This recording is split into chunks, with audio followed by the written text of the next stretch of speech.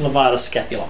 Okay, so our anchor point is going to be over the superior angle of the scapula. So if you travel up, find the medial border, come along, you'll find the superior angle. Obviously Levator scap attaches to there, so we're anchored down past there, as we've done before. Now we need to put them in a stretch, so obviously what we'll get the cal to do, bit of rotation and then down into flexion. So now we're stretching the muscle as it comes through there.